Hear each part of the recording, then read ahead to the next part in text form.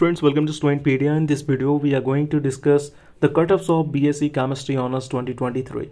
Here you can see it's the first list and sometimes second list also comes, so a percentage drop by 2 or 3%. And I'm uploading this video for the student who will give application in this college in year 2024 and after that, so they get the idea by comparing their score. They will get the idea of chance of admission in this college. And many of you have commented in my video, please provide the last year cutoff so we know the chances of admission in this college. So it is important, that is why I'm uploading. First you have to calculate the index marking, and index marking, how you'll calculate it is the proper formula mentioned here. Out of 400, how much you're scoring, you will know by applying this formula with your scores. After that you can see the cutoffs.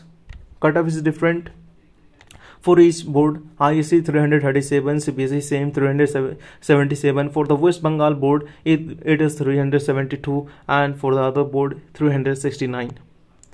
So if you are scoring closer or near to this score, then you have good chance of admission. And the mentioned students are selected for the admission in year 2023. You can see their scores. Also here the name of the reserve category, although the percentage is not mentioned because it differs for every category. Also you can see the document which is required for the physical verification. At the time of physical verification and admission, you can take the screenshot. It is the important list of documents which you have to bring at the time of admission.